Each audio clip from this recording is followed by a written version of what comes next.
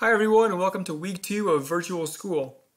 So what you want to do this week is go on to Google Classroom and then click on the classwork page just like last week. At the top you'll see this week's directions video where I come to you from my basement explaining everything for this week. I focus in on a difficult topic to explain, which is the history of Christianity in Europe. And so I've given you a bit of a lecture there with some interesting facts and funny jokes along the way too. So watch that first. Next, you'll find the link for CNN 10 every day. And then there are 3 assignments for this week. There's the British Isles, Scandinavia, and Western Europe. For each one of these assignments, you will have to take some notes, answer some vocab questions, and some comprehension questions. What I'm doing at the moment is I'm making you the video for the notes for the British Isles. So when you decide to do this assignment, you will see another thing popped up here, which will be a link to this video, which will be me talking through the notes and explaining to you what's going on. As you are listening to the video and following along on your PowerPoint, you will see that there are some notes you need to fill in as you go. These look a lot like the notes we take in class, just this time you will be typing your answers into the blank, so you can delete those blank lines and type the right word in. After you've finished with all of the slides, there will be some vocabulary. We have to go back into the notes and find the meanings of these terms, and there will also be some questions. So please turn these in, all 3 assignments by the end of the week for full credit. Let's get to the notes for today.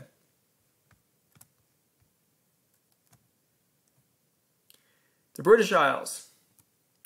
The vocab words for today are the major countries in the British Isles, the English Channel, constitutional monarchy, industry, economy, and republic. You probably have heard of some of these words before. Industry and economy we talked about during our South America unit with the Amazon rainforest and how Brazil is cutting down those trees to help their economy. So that could be some review. So here we go, the British Isles. You probably recognize the picture on the top right as being the island of Great Britain and the island of Ireland. And the British Isles are major islands off the coast of Europe, and they include the countries of Ireland and the United Kingdom. They are surrounded by the Atlantic Ocean, which is over here, the North Sea, and the English Channel, in between England and France. The British Isles have a mild climate with lots of rain. The English Channel is this bit of water right here that separates England from France. It's one of the most famous geographic features in the world, as it has saved England from invasion many times. The Channel is known for having kind of some crazy weather patterns that have helped the English defend themselves against invasions for hundreds of years. In World War II, the United States, the UK, and Canada crossed the English Channel on D-Day, and they won a battle against Germany, who had invaded France. This was a turning point in the war against Germany, so it's famous for that reason too. The biggest religion of these isles is Christianity. On Ireland, it would be Catholic Christianity, and on the island of Great Britain, it would be Protestant Christianity. I explained the difference between those 2 types of Christianity in the introduction video, so go ahead and watch that for context there. The UK, Part 1. The United Kingdom, or the UK, is often called Great Britain. It is one of the most important countries in the entire world. The UK is made up of smaller countries of England, Scotland, Wales, and Northern Ireland. At the bottom you can see the difference. So England is the main one, Wales over here, Scotland to the north, and Northern Ireland is this little part up here. The flag of the UK, which is called the Union Jack, symbolizes the union of England, Scotland, and Northern Ireland. And you can see how those flags were combined there. The flag of England is the red and white cross. The flag of Scotland is the sideways X, it's blue and white. And the flag of Northern Ireland is the red X. And together they make the flag of the UK. For some reason, Wales got left out. The UK is governed by what's called a constitutional monarchy. I'll explain that in the next slide. The capital city is London, and England is the most important of the 4 countries that make up the UK together. The UK became a major world power after defeating the Spanish Navy in 1588. The UK formed colonies throughout the world after this time, including in North America, especially the 13 colonies that became the United States. Most of these colonies all around the world are now independent. In 1920, you can see that the British Empire had countries that it controlled and colonies all over the world, from Canada to Australia to Africa to India. There are a couple questions in your notes that ask you to look at this map and answer some questions, so push pause in your video and do that now. I'm going to keep going ahead, but you can pause and answer those questions.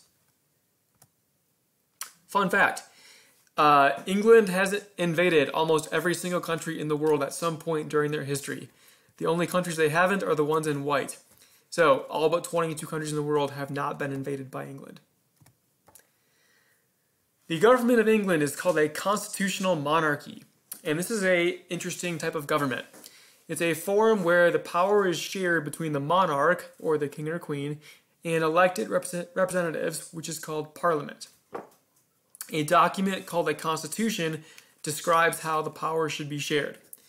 There are many examples of this all over the world, but the UK is the best and most famous one. The monarch is, at the moment, Queen Elizabeth II. She's been the monarch for a long time, since 1953. And she has what's called symbolic power. She goes to events, she makes speeches, she cuts ribbons, she does all kinds of important things that have symbolic power. Parliament are people that are elected by the rest of the population of the UK to make the laws, kind of like our Congress. Parliament, people vote for them in elections and they are elected to Parliament. You can see their chamber down here. Once the people in Parliament get together, they pick their leader. So this is called the Prime Minister, kind of like our president. He's in charge of the government. At the moment, a man named Boris Johnson, who is in charge of what's called the Conservative Party, is the Prime Minister. And he's been the Prime Minister since last year. So put them together, the monarch has some power of symbolic, and the Prime Minister and Parliament have the power to make the laws. Constitutional monarchy. The next part about the UK. The UK has a strong economy with many different types of industries. Remember, an economy is how much a country makes and sells, and an industry is what people do for work.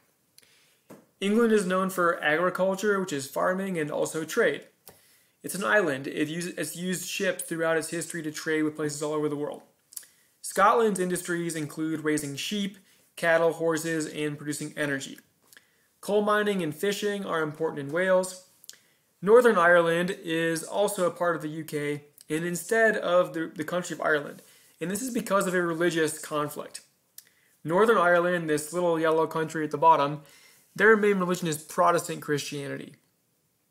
The rest of Ireland is Catholic, and those two groups split apart during the 1500s, and many wars were fought between them, but they're at peace now.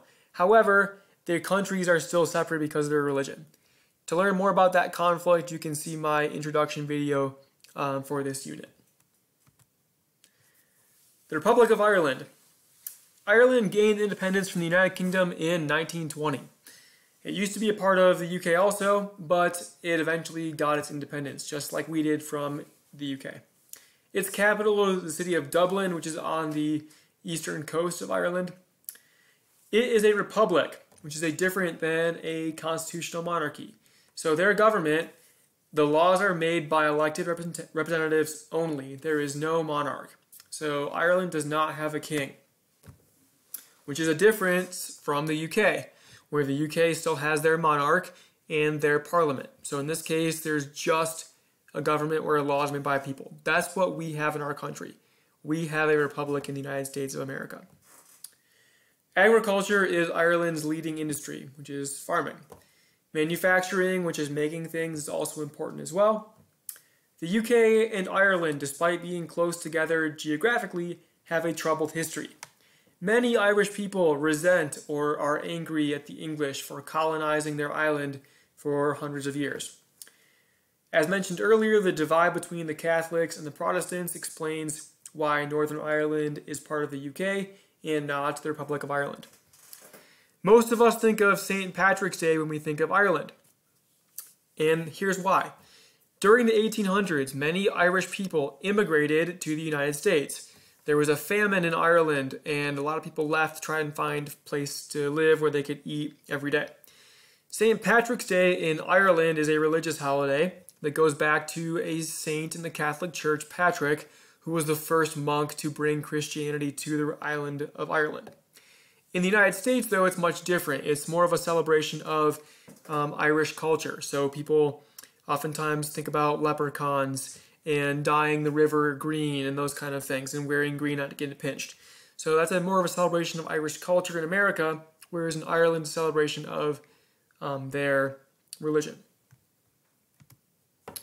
So, last thing for today, go back through your notes and complete the vocabulary chart and answer the questions. Remember, turn your work in on Google Classroom to get credit for this week, and contact me via email if you have any questions. Thanks, guys. Have a good day.